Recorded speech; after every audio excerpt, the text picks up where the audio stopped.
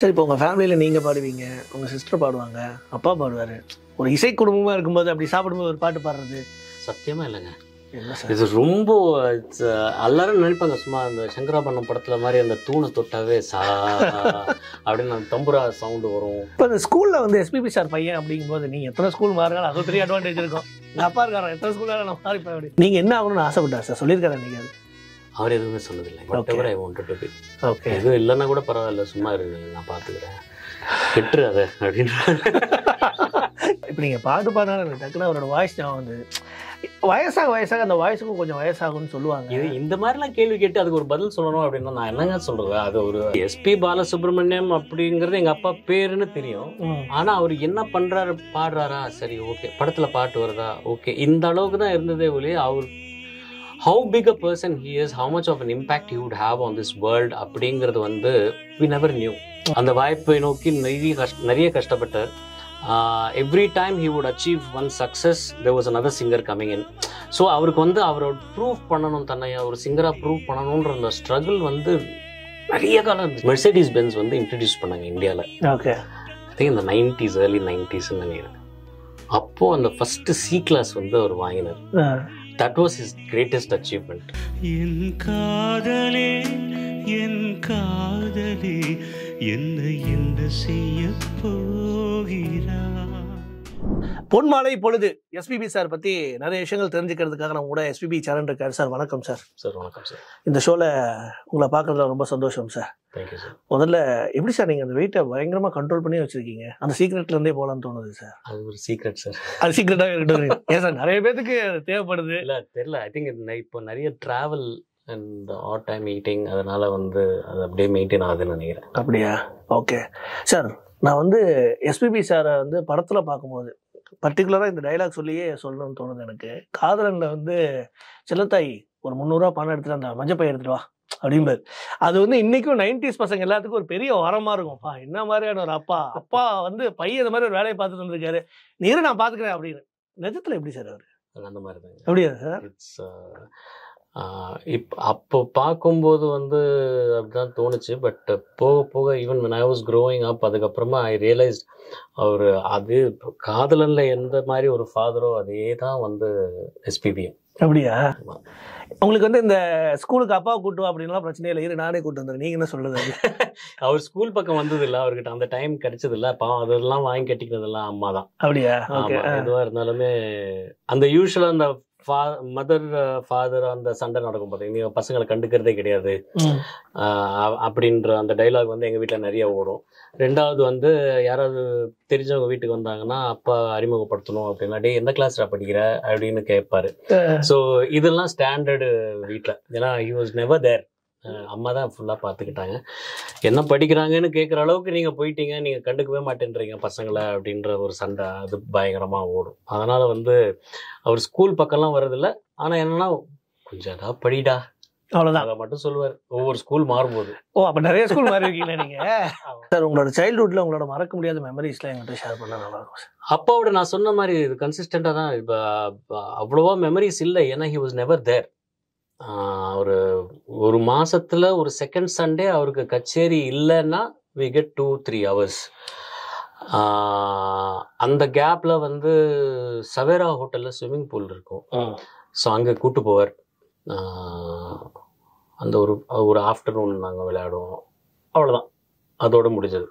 So nothing major இந்த சம்பவம் அப்படிங்கிற மாதிரி. ஏன்னா லைக் ஐ செட், அம்மா பார்த்துக்கிட்டாங்க, அப்பா வந்துட்டு போவார், டே என்ன கிளாஸ்டா படிக்கிற நீ, இந்த அளவுக்கு தான்.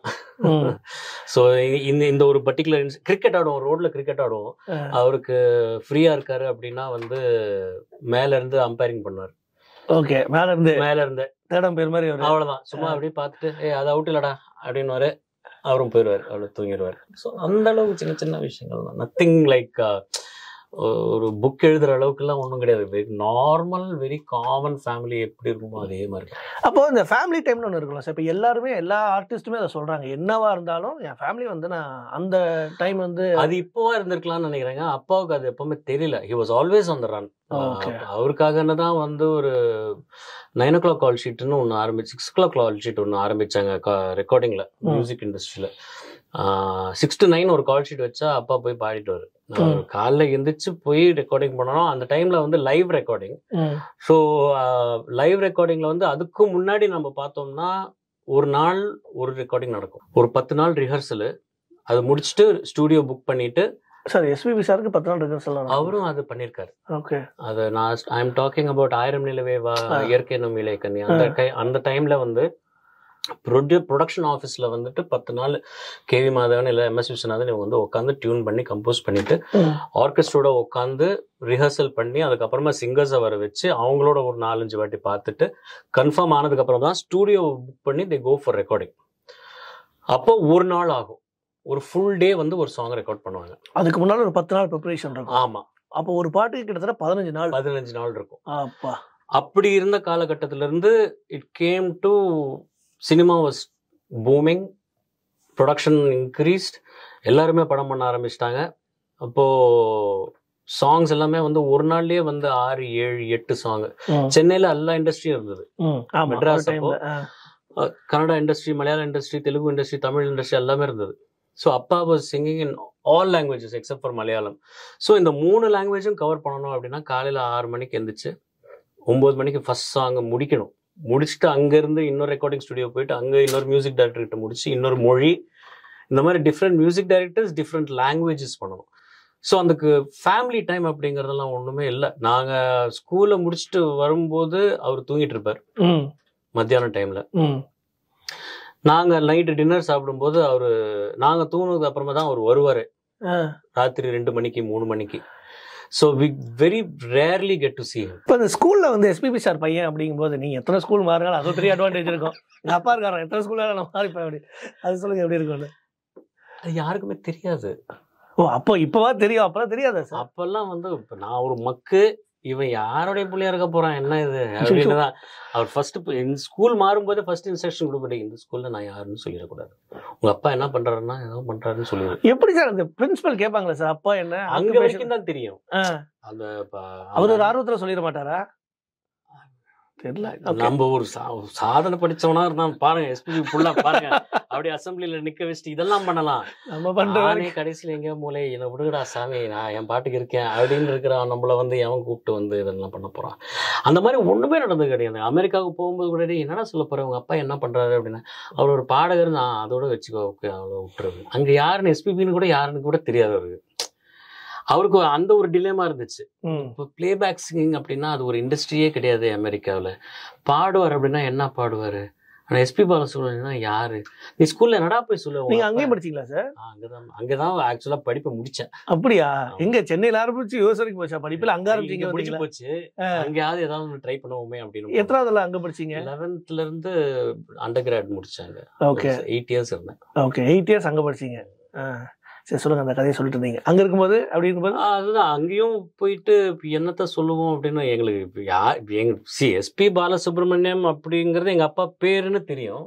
ஆனா அவர் என்ன பண்றாரு, பாடுறாரா, சரி ஓகே, படத்துல பாட்டு வருதா, ஓகே, இந்த அளவுக்கு தான் இருந்ததே ஒழிய அவர் how big a person he is, how much of an impact he would have on this world அப்படிங்கிறது வந்து we never knew.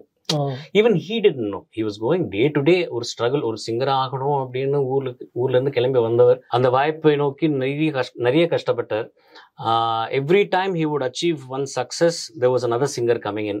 ஸோ அவருக்கு வந்து அவரோட ப்ரூவ் பண்ணணும், தன்னை ஒரு சிங்கரா ப்ரூவ் பண்ணணும்ன்ற அந்த ஸ்ட்ரகிள் வந்து நிறைய காலம் இருந்துச்சு. 81ல 69ல he came into the industry. I'm talking about Telugu இண்டஸ்ட்ரின்னு வச்சுப்போமே. 69ல ஃபர்ஸ்ட் சாங் பாடினதுக்கு அப்புறம் he needed 1981ல சங்கராபரணம் ரிலீஸ் ஆகிற வரைக்குமே வந்து he was an okay singer தான். சங்கராபரணம்ல எப்போ அவருக்கு ஒரு நேஷனல் அவார்டுன்னு ஒன்று ஜெயிச்சாரோ அங்கிருந்து the world started looking at him. அப்போதான் வந்து SP பாலசுப்ரமணியம் ஒரு சிங்கர் இருக்கானோ. அதுக்கப்புறமா தான் அவருக்கு வந்து ஹிந்தியில ஒரு நேஷனல் லெவல்ல ஒரு ஆப்பர்ச்சுனிட்டி வந்தது. Then he got an opportunity to travel across the world. So அதுக்கப்புறமா தான் அந்த ஒரு ரெகக்னிஷன். அது வரைக்குமே வந்து he was running like crazy to prove himself. Sir இப்போ ஜென்ரலாக நம்ம சைல்ட்ஹுட்ல இருந்து அப்போ ஒரு ப்ரொஃபஷனில் இருக்காரு, அது வந்து ரொம்ப நல்லா பண்ணிருக்காருனாலும் ஃபினான்ஷியலாக ஒரு பெரிய டிஃப்ரென்ஸ் தெரியும்ல சார். ஓகே நம்ம வாழ்க்கை வந்து ரொம்ப நல்லா இருக்கு, அப்பாவுக்கு வந்து நிறைய விஷயங்கள் நல்லது நடக்குது, அந்த மாதிரி டிஃப்ரென்ஸ் தான் நீங்கள் ஃபீல் பண்ணிருக்கீங்களா சார்? எப்போ இருந்து அது நடந்தது? இல்லை ஆரம்பத்துலேருந்தே? நான் பிறந்த 3வது வருஷம் அந்த வீடு வாங்கினாங்க காந்தார் நகரில். அப்போலேருந்து அந்த வீட்டில் தான் இருக்கும். That house is as old as I am. ஒரு 50 இயர்ஸாக இருக்குது. சின்ன சின்ன ரெனோவேஷன்ஸ் பண்ணுறது இவ்வளோதான் தவிர அவருடைய மெயின் ஆம்பிஷன் வந்து ஒரு இம்போர்ட்டட் கார் வாங்கணும் அப்படின்னு. அப்போ எஸ்டிசின்னு ஒன்று இருந்துச்சு, ஸ்டேட் ட்ரேடிங் கார்பரேஷன் ஒன்று இருந்துச்சு. இந்த இம்போர்ட்டட் கார்ஸ் எல்லாமே வந்து ஒரு கோடவுனில் போட்டு ஆக்ஷன் பண்ணுவாங்க. ஓகே. ஸோ அதில் வந்து சின்ன சின்ன காராக வாங்குவார். டொயோட்டா இந்த மாதிரி கார். ஒரு டைம்ல ஒரு கார் தான் இருக்குமா, நிறைய கார்ஸ் இருக்குமா? அது ஒரு வருஷத்துல வந்து ஒரு 5-6 கார் மாத்துவார். அது செகண்ட் ஹேண்ட் கார்ஸ் தான். செகண்ட் ஹேண்ட் கார்ஸ் அது வந்து அவங்களே ஃபோன் பண்ணுவாங்க, சார் இந்த கார் வந்துருக்கு, வேணா ட்ரேடிங் பண்ணிக்கோங்க அப்படின்னு. இந்த காரை கொடுத்துட்டு அந்த கார் எடுக்கிறது. ஓகே. அவருடைய பேஷனே அவ்வளோதான். நல்ல ஒரு லக்ஸரி கார் மாதிரி ஒன்று வச்சுக்கணும் அப்படின்ற ஒரு இதுதான். வீடு எல்லாமே நார்மலாக தான் இருக்கும். அது அம்மாவுக்கு விட்டுருவாங்க, நீங்கள் பார்த்துக்கோங்க அப்படின்னா. அவங்களுக்கு ஏதாவது வேணும்னா ப்ரொவைட் பண்ணுறது இவருடைய வேலை. But what he இண்டல்ஜ்ட் was in only automobiles, அந்த கார் வாங்கணும் அப்படின்னு. அதுக்கப்புறம் அதுவே ஃப்ரஸ்ட்ரேட்டட், வேணாம் நம்மளுக்கு அம்பாசிடர் போகிறோம், நம்ம இருக்கிற ரோடுக்கு அதுக்கு இதுக்கு அம்பாசிடரே போகிறோம் அப்படின்னு சொல்லிட்டு அம்பாசிடர் வந்து கிட்டத்தட்ட எனக்கு தெரிஞ்ச ஒரு 10 வருஷமாக வந்து அதை மெயின்டைன் பண்ணிட்டு இருந்தார். மெர்சிடிஸ் பென்ஸ் வந்து இன்ட்ரடியூஸ் பண்ணாங்க இந்தியாவில். ஓகே. ஐ திங்க் இந்த 90s early 90s நினைக்கிறேன். அப்போது அந்த ஃபஸ்ட்டு சி கிளாஸ் வந்து அவர் வாங்கினார். That was his greatest achievement. Okay. Then he thought that he has arrived. Okay, நம்ம ஒரு C class வாங்க. அப்போ வந்து ஒரு 20 lakhs 15 lakhs நம்ம I think the first generation car. Then he would have thought that okay, I've arrived. இப்போ நான் வந்து மெர்சிடிஸ் கார்ல ரெக்கார்டிங் போகலாம் அப்படின்னு. பட் அதுக்கு மீறி நான் வந்து எதுவுமே காட்டிக்கினது இல்லை. எந்த ஒரு எமோஷனும் ஒரு அவர்கிட்ட நான் பார்த்த அந்த டிசப்பாயின்மெண்ட் ஒண்ணுதான் ஒரு எமோஷன். அவருக்கு துக்கம் வந்தாலும் அவர் காட்டுக்கிறது கிடையாது. 5வது நேஷனல் அவார்ட் ஜெயிக்கும் போதும் எகிரி குதிச்சது கிடையாது. ஓகே, ஸ்டாண்டர்டா ஓகே, நம்ம ஒர்க் பண்ணதுக்கு நம்மளுக்கு ஒரு ரெகக்னிஷன் வந்திருக்கு, அவ்வளவுதானே தவிர பெருசா ஒண்ணுமே. அவங்க அம்மா அப்பாவை வந்து நேஷனல் அவார்டு ஏதோ ஒரு படத்துக்கு எடுத்துருவாங்க, ஐ ஃபர்கெட் விச் மூவி, 3rd அவார்டுன்னு நினைக்கிறேன். 3rd national அவார்டுக்கு he took his parents, எங்க தாத்தா பாட்டியை வந்து டெல்லிக்கு கூப்பிட்டு போனார். So that good have been his achievement. ஏன்னா எப்பவுமே எது பத்தியுமே பேசினது இல்லை. பாரு, நான் இதை சாதிச்சிட்டேன், எதுவுமே கிடையாது. வெரி என்ன சொல்லுவாங்க, பேலன்ஸ்டு பர்சன். இப்போ ஃபேன்ஸ் வந்து நீங்க ரொம்ப ஆச்சரியப்பட்ட விஷயம் எல்லாரும் என்னன்னு பாத்தீங்கன்னா, அவரோட மறைவு அன்னைக்கு எல்லாரும் பயங்கரமா வருத்தப்பட்டாங்க. ரோடு ஃபுல்லா அவ்வளோ க்ரௌட் இருந்துச்சு, அதை ஏத்துக்கவே முடியல மக்கள்னால. ஸோ இன்னைக்கும் உங்க வீட்டுக்கு வருது ஃபேன்ஸ், இல்லைன்னா உங்களுக்கு தெரிஞ்ச மறக்க முடியாத ஃபேன்ஸ் யாராவது இருப்பாங்க? டெய்லி வீட்டுக்கு வருவாங்க, ஏதோ ஒன்று பண்ணுவாங்க. இல்லை, கொஞ்ச நாள் அது வந்துட்டு இருந்தாங்க. சும்மா வந்துட்டு கேட்டை பார்த்துட்டு போறது, இல்லை கேட்டை தொட்டுட்டு போறது. சில நாங்கள் இருந்தோம்னா வீட்டில் உள்ள வந்துட்டு கொஞ்ச நேரம் தியானம் பண்ணிட்டு போவோம் அப்படின்வாங்க. அது வரைக்குமே we didn't know what the impact he had on this world. நான் ஃபார்முக்கு போகும்போது அந்த பெரேடை நான் ஓவர்டேக் பண்ணிட்டு தான் போனோம். ஏன்னா நான் அங்கே அரேஞ்ச்மெண்ட் பண்ணணும்னு சொல்லிட்டு நான் ஓவர்டேக் பண்ணிட்டு போகிறேன். என் ஃப்ரெண்ட்ஸ் சொல்கிறாங்க, பாரு எல்லாருமே வெளில நிற்கிறாங்க அப்படின்னா. ஏதோ பஸ் அந்த ரூட்டு போகிறது சரி, பஸ் ரூட்டு இருக்கும் போல் எல்லாரும் பஸ்ஸுக்காக. இல்லைடா, எல்லாரும் பூ வச்சுக்கிட்டு நிற்கிறாங்க பாருங்க. அப்போ தான் ஐ ரியலைஸ், இங்கேருந்து நான் ஒரு 45 minutes போக வேண்டிய ஒரு ஜேர்னி வந்து it took him 4 hours to get there. அந்த impact I didn't know. So அது வருவாங்க, இது பண்ணணும் அப்படின்னுவாங்க. But then we stopped. ஏன்னா நான் நிறைய ட்ராவல் பண்ணிட்டு இருக்கேன், அம்மா தனியாக இருக்காங்க, யார் உள்ளே வராங்க போகிறாங்க அப்படிங்கிறதெல்லாம் தெரியாது. ஸோ அது ஆக்சஸ் எல்லாம் எதுவும் கொடுக்காம ஒரு 1.5 year ஆச்சு சமாதி ரெடி ஆகிறதுக்கு. யாராக இருந்தாலும் அங்கே போய் தியானம் பண்ணிக்கோங்க அப்படின்னு சொல்லிட்டு அங்கே அனுப்பிச்சு விட்ருவோம். நீங்கள் என்ன ஆகணும்னு ஆசைப்பட்டார் சார்? சொல்லியிருக்காரு அன்றைக்கி? அது அவர் எதுவுமே சொன்னதில்லை. whatever I wanted to be. Okay, எதுவும் இல்லைன்னா கூட பரவாயில்ல, சும்மா இரு, நீ நான் பார்த்துக்கிறேன், கெட்டுறாத அப்படின்னு கெட்டுறாத. ஆமா, ஐ டென்ட் நோ நான் வந்து நடிப்பேன்னு அவருக்கு தெரியாது, எனக்கே தெரியாது. பாடுவேன்னு அவருக்கும் தெரியாது, எனக்கும் தெரியாது. ப்ரொடியூஸ் வேற பண்ணேன். But everything had his hand in it. First Raja sir கிட்ட பாட போல அவருக்கு வண்டி ஓட்டிட்டு போனேன்.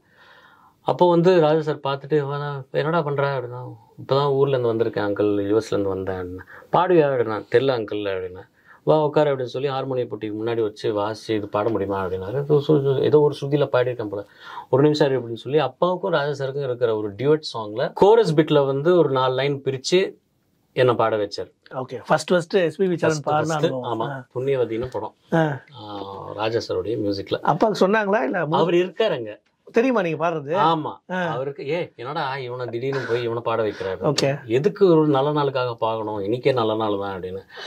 அப்பா இருக்காருன்னு ஒரு டென்ஷன்ல நான் அங்க பாட கஷ்டப்படும் போது, சரி நீ பாடு நான் வரேன் அப்படின்ட்டு அவரு போய் மிக்சர் ரூம்ல போய் உட்காந்துட்டு என்ன ஃப்ரீயா பாட வச்சு.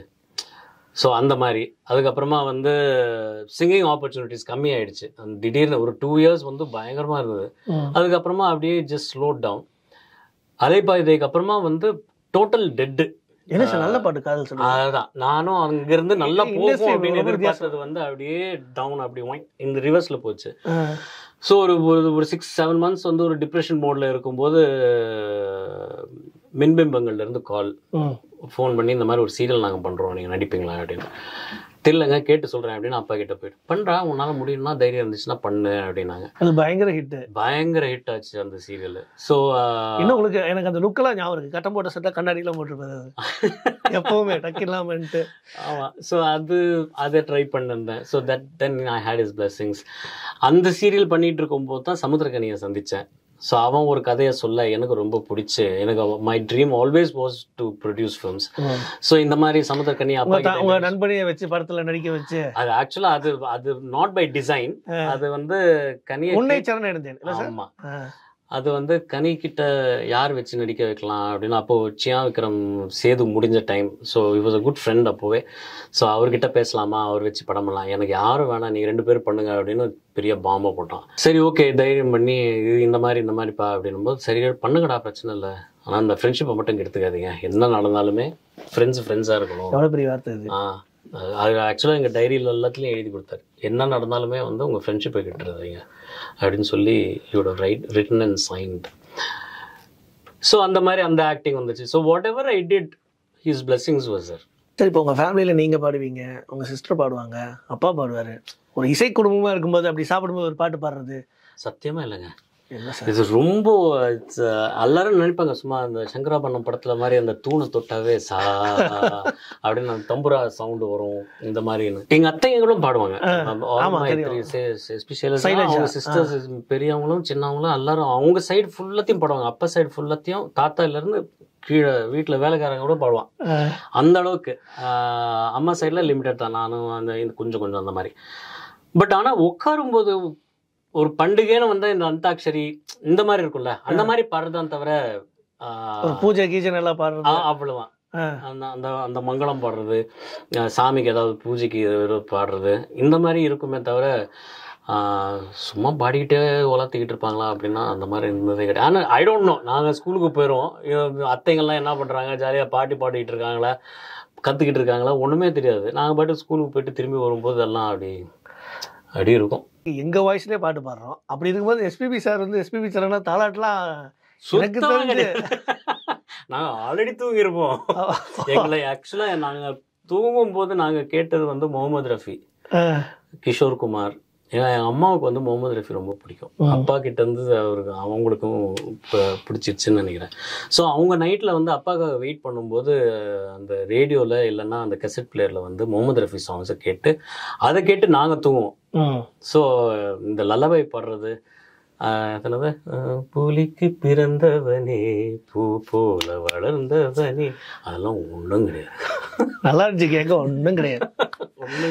அண்ட் அப்போ அண்டர்ஸ்டாண்டபிள். இப்போ காலையிலேருந்து ராத்திரி வரைக்கும் 6 பாட்டு பாடிட்டு அதுக்கப்புறமா வீட்டுக்கு வந்து பாடணும் அப்படின்னா வந்து ஏச்சவே அப்படின்னு தான் இருக்கும். சரி, இப்போ நீங்கள் பாட்டு பாடினா எனக்கு டக்குன்னு அவரோட வாய்ஸ் ஞாபகம் வந்து, வயசாக அந்த வாய்ஸுக்கும் கொஞ்சம் வயசாகும்னு சொல்லுவாங்க. இது இந்த மாதிரிலாம் கேள்வி கேட்டு அதுக்கு ஒரு பதில் சொல்லணும் அப்படின்னா நான் என்னங்க சொல்றது, அது ஒரு he defied all logic, he defied all nature. அது எனக்கே ஒரு வியப்பாரு, எப்படி ஒரு இப்படி பாடுறாரு. கடைசியா அந்த இயர்ஃபோன் போட்டு ஒரு பாட்டு ஒன்று பாடினார் இந்த ஹாஸ்பிட்டல் இருந்து, எனக்கு ஒன்றும் இல்லை நான் நல்லா தான் இருக்கேன், அந்த பாட்டு வரைக்கும் சாரோட வாய்ஸ் அப்படியே இருந்தது. அதுதான் சொல்றேனே, அது அவருக்கு ஒரு எயில்மெண்ட் எதுவுமே இல்லை. அவருக்கு வந்து எந்த கோமாபிலிட்டிஸ் எதுவும், சுகர் இல்லை, பிபி இல்லை, கொலஸ்ட்ரால் இல்லை, ஹார்ட் இஷ்யூஸ் இல்லை, எதுவுமே கிடையாதுங்க. அவர் போயிட்டு வந்தார், அந்த கோவிட்னு ஒன்று அஃபெக்ட் ஆச்சு. அது அதுக்குள்ள இந்த வேக்சின் ஏதாவது வந்திருந்தா கூட வந்து he would have probably survived. It was more of an experiment. அந்த டைம்ல தான் அந்த ஃபர்ஸ்ட் வேவ்ல தான் lot of people died. ஏன்னா வந்து they didn't have a treatment to it. என்ன பண்றதுன்னு தெரியல. அதுக்கு இருக்கிற சிம்டம்ஸை தான் ட்ரீட் பண்ணிருக்க. ஜுரம் வந்துச்சா, சரி இது கொடுங்க, ஆன்டிபயோட்டிக்ஸை போடுங்க, ஸ்டெராய்ட்ஸை போடுங்க, இந்த மாதிரி தான் பண்ணிட்டு இருந்தாங்களே தவிர அந்த அந்த வைரஸை வந்து அட்டாக் பண்றது எப்படிங்கிறது வந்து nobody knew. So it was a freak incident. நம்மள எல்லாரும் எஃபெக்ட் பண்ணிச்சு. இதே மாதிரி இன்னும் நிறைய கண்டென்ட்டை என்ஜாய் பண்ண சப்ஸ்கிரைப் பண்ணுங்க ரேடியோ சிட்டி தமிழ்.